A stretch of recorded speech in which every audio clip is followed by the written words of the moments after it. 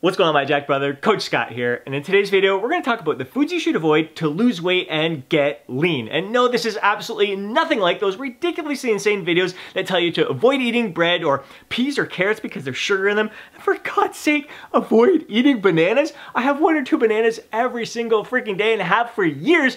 I don't know if you've noticed, but it certainly has not had an impact on my ability to lose fat and carve out a lean and muscular physique.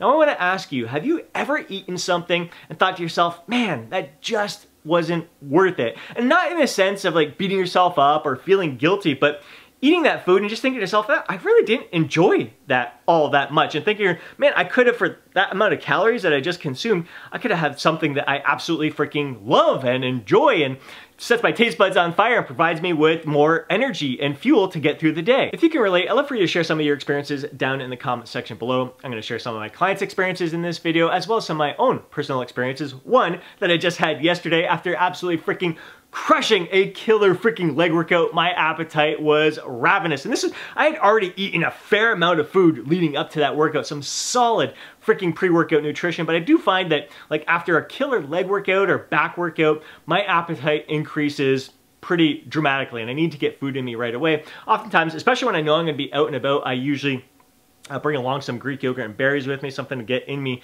immediately after that workout to kind of curb my cravings, my appetite, and just satisfy that hunger immediately. I wasn't prepared this time, and on the way home I knew I had to stop off and get groceries, which is never a good idea for me to go get groceries when I'm feeling hungry, but it was unavoidable. I needed some ingredients for my dinner that I was preparing later on that evening.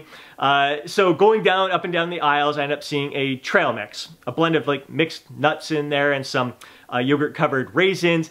Of course, you're thinking to yourself, it's good, healthy foods, natural foods, gonna provide me with some decent nutrients there. But in my head, I knew like my goal was, all right, I can munch on that in the car. It'll kind of curb my cravings until I can get home and get a full meal in me. I was trying to justify it in my mind there, which sounded like a good idea if I could just have like one handful of it. But I know myself better than that. I know whenever I have a bag of anything, it's gone.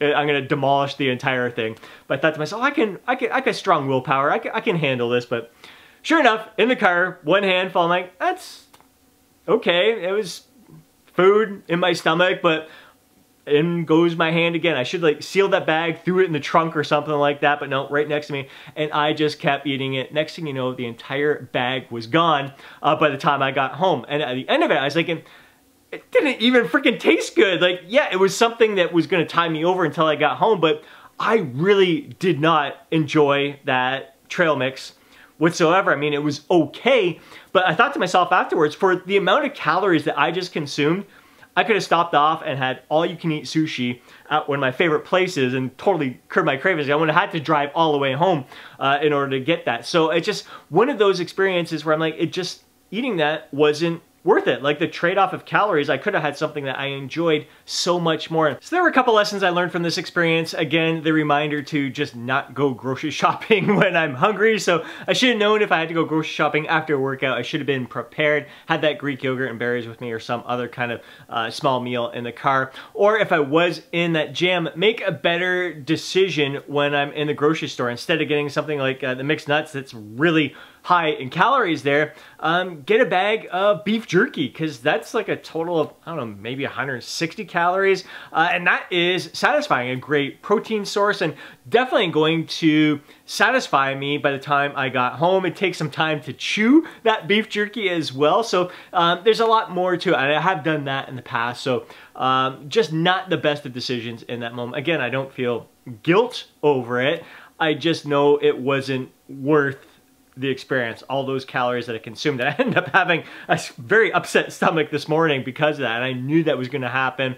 And it really didn't even fill me up. Like that whole bag of nuts, not only was it enjoyable, but it wasn't really all that satiating. I was still hungry when I got home and still needed to eat another meal. So lots of learning lessons there. Be prepared and make a better decision, something like the beef jerky instead.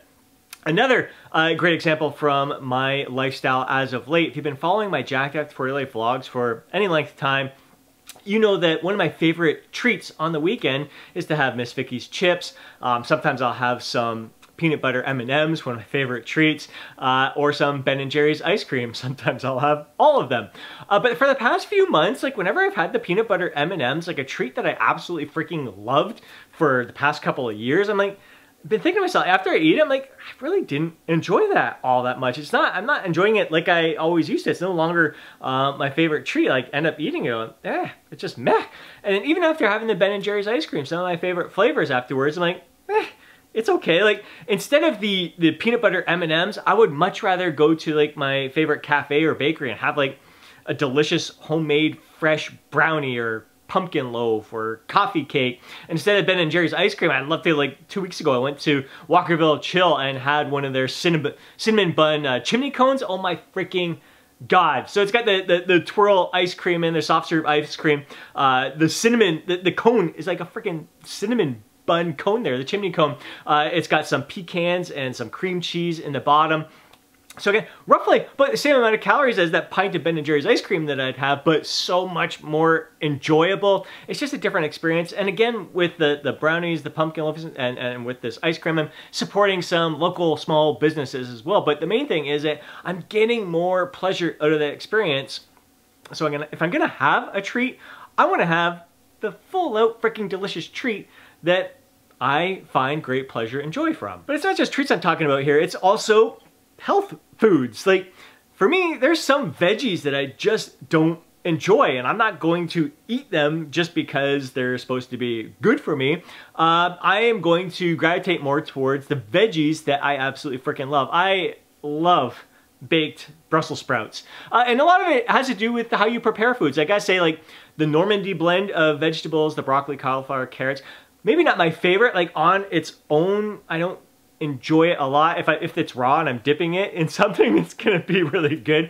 But I find like how you prepare it, like with certain seasonings, or if you bake it or something, it's like baking the Brussels sprouts is freaking awesome. I love like fried peppers. I could have fried peppers with my eggs, with my dinner meals. Something about them I love. And the baked Brussels sprouts, I could have every freaking day. That combination along with like sweet potatoes, I'm in heaven with that. So gravitating towards foods, great nutrient-rich foods that I thoroughly enjoy, I thoroughly love. Like, I am not going to eat anything that I don't enjoy. And that's the thing, like, I want you to avoid foods that don't bring great pleasure to your life and don't provide value to your life. And lately I found myself snacking a little more than normal in the evening while watching the hockey playoffs here. Go Leafs, go. And I was kind of thinking to myself, all right, well, what are some of the better options for me to have if I'm going to be snacking at night?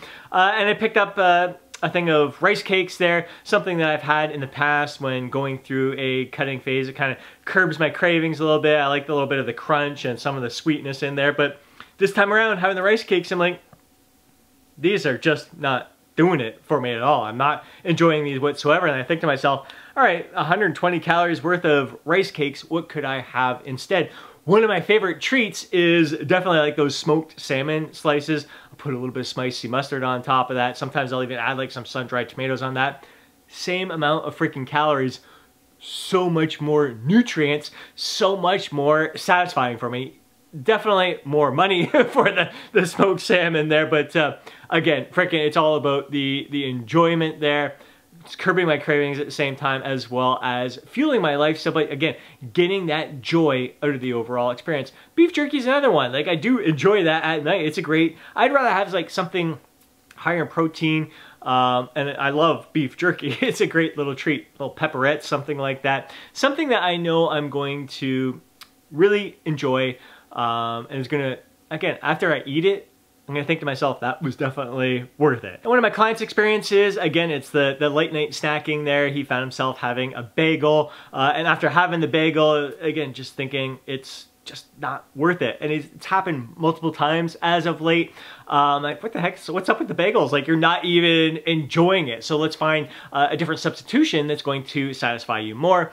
He's done the Greek yogurt and berries, which he enjoys. He's done cottage cheese and berries, which he enjoys. So if you're going to have a snack, if you feel like you need to satisfy a craving, choose something that at least after you eat it, you're gonna be like, damn right, that was freaking good. I enjoyed every second of that. At the same time, become aware, like, why are you having that craving at night? Why do you feel this need to have that food? And for him, it was boredom. Sorry, what can you do to replace that boredom? Like, food never satisfies the boredom. It just kind of adds to, I think, stress and anxiety when you're eating it out of boredom. Go like, what the hell am I doing? I'm not even hungry. I'm not even enjoying this. Why the frick am I eating this?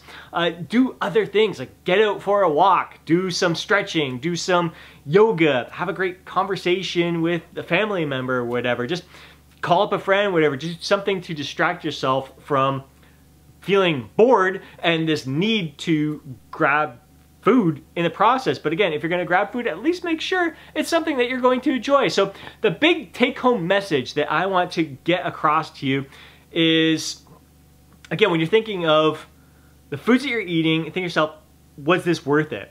Did you enjoy? So I want you to avoid the foods that after you eat it, you're like, meh, it was okay. I didn't really enjoy that. And if that is the case, what can you replace that food with that you would enjoy, that would provide your body with the nutrients and the fuel that's going to allow you to feel your best and live your life to the fullest? No foods are ever off limits. So it doesn't make sense to eat something that you don't enjoy when you can choose from all of the foods that you absolutely freaking love and incorporate them into your overall diet plan. I hope this message resonated with you, and again, if you can relate, I'd love for you to share your experiences down in the comment section below. If you enjoyed this video, please do me a favor and smash that thumbs up button. I'd really appreciate it. If you want to see more videos like this, be sure to subscribe to the channel and hit that alert button so you're notified each time I upload a video. If you know a fellow bro who would benefit from listening to today's video, please do me a favor and share it with them. And before you go, don't forget to download your free guide, Jacked After 40. Have yourself an amazing day. Catch you in the next video.